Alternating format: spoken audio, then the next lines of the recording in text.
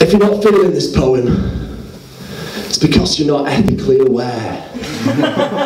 In fact, you're morally bankrupt like someone who reads the FT's How to Spend It supplement. If you're not feeling this poem, your ears are all wonky, full of wax, or not tuned to the dimension in which this poem chooses to operate.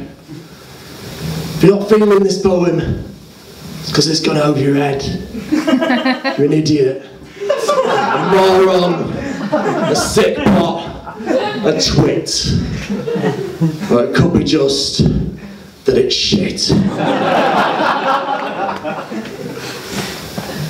I've been Guy from Leeds, you've been lovely, thanks.